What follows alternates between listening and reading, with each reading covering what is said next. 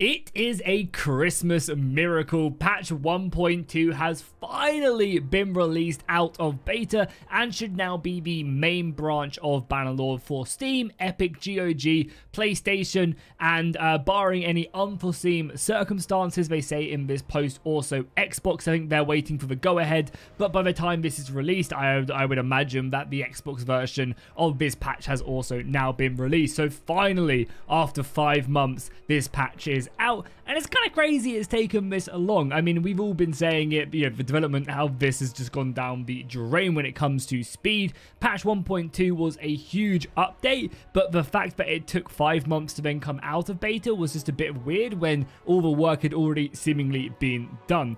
So in today's video, I'm going to basically run through all the changes in 1.2. If you remember that and you watched my video 5 months ago or whatever, then not much has changed since that patch. They've obviously tweaked a few things here and there, sorted crashes and fixes, and also actually improved online servers, which is great for the big BRE events. But for the most part, it is still just patch 1.2. All the changes there are the same, so you don't have to kind of stick around and watch the rest of the video if you've already been playing it and know exactly what's in it. They also went ahead and gave us a nice little recap as well. So again, if you're just looking for like the lowdown, this is basically what is in the brand new patch. We have new improvements to the world map and weather being added, so that's stuff like rain and snow. We have formation targeting, so you can now tell your archers specifically what part of the enemy formation you want to fight.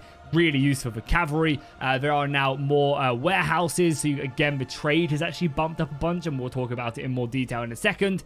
Kingdom destruction is now a thing, so you no longer have random clans running around. They'll either join another faction or just die. They've reworked auto-resolve, which has definitely helped the game out massively. New fog of war changes, new missions and battle terrain and hideouts. The hideouts actually look really awesome.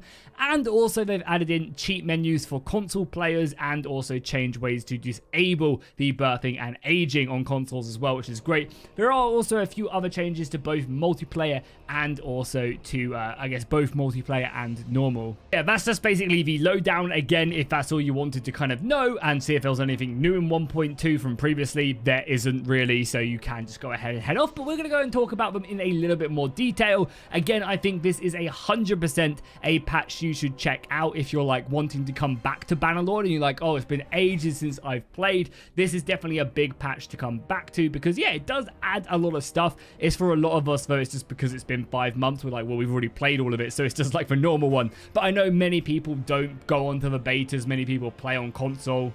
So for you guys, it would be, you know, very fresh and definitely worth starting a brand new campaign. And quickly as well, just to show you exactly how like many things are in this patch as well, I will just go down the list right now and you guys can see all the additions to the game itself. There is, yeah, a lot in this patch to mess around with, and yeah, I would definitely wait maybe a week or two for all the mods to get updated for this and then just dive back in with the game. Really perfect for the Christmas period for sure. But yeah, most of the changes are all in this initial beta release, and I'll leave this down below in the description as well so you guys can check it out. So we do have 6 more battle terrain maps, which is really good. You can see them dotted around the map, a lot more in the Azerai land. So if you fight for the Western Empire or the Southern Empire, you're very much likely to go ahead and experience these, and all of these new additions are really cool. There's also 4 new bandit hideouts, which again are great. I'm a big fan of the new designs. Adds in more flavor, and again, more of these the better, which is always really nice. We also have big campaign weather effects as well, and one of the really cool things is that this also affects the physical battle. So it's not only rain on the battle map, it's not only rain on the campaign map that you visually see. These do affect battles. So for example, they've got it right here, wet and snowy ground will go ahead and decrease the speed at which cavalry move.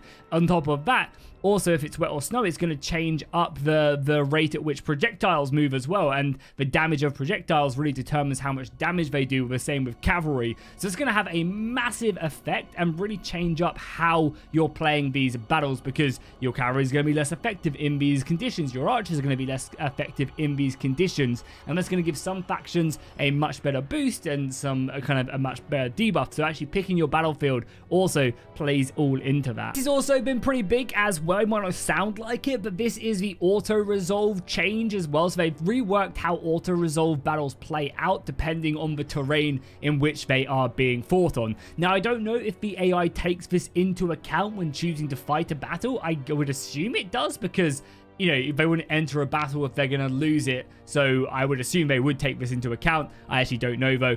But yeah, as you can see now that on flatlands, cavalry get a 25% boost, 30% for their horse archers. So for example, fighting the Kuzites on open field and an auto-resolve is not going to go in your favor. And this is also going to matter for when you're like watching battles as well. So just when the AI is fighting other AI factions. And that's probably most likely what this is going to be used for, because you're not really going to be fighting the, we're not really going to be fighting the Kuzites in an auto-resolve if the battle is close. So this is what's going to kind of really come into play.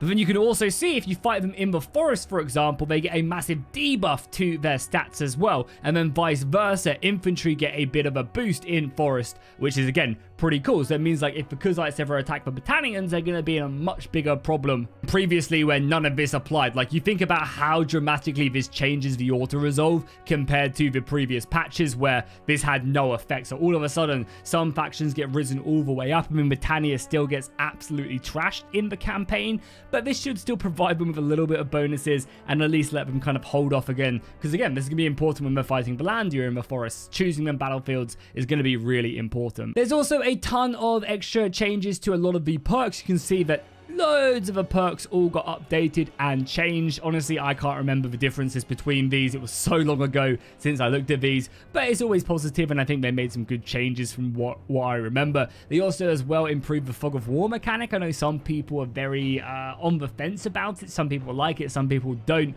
and that's basically where you don't know anyone as you start the campaign. I still think it does need some tweaking. Like, you should know certain people by just living in the in the world of Calradia, but still kind of, cool that they're improving it and choosing to keep on working on it.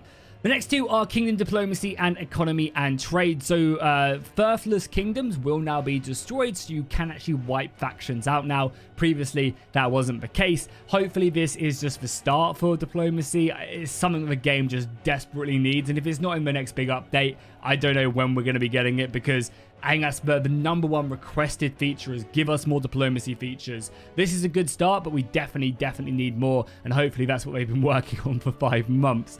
On top of that, we also get actually a really big economy change, which I love. You now have warehouses and improvements to workshops. So warehouses allow you to basically store raw materials to then use in your workshops. For example, if I've got a smithy and then I put in my warehouse the materials needed, like the iron bars and whatever, that will then use them resources rather than buying them from the market, which is super cool, right? Because it means I can go to a place in Calradia where them resources are really cheap, buy them, bring them back to my warehouse, and then use them in my workshops to then produce the goods. And then you can also go and take them goods and then take them somewhere to sell them. So it kind of creates this really good merchant loop of gameplay. Now, one thing they still need to implement to improve this, like, this is a great start to a more trader focused game, and again, really love it, but it needs to go further. It's kind of like the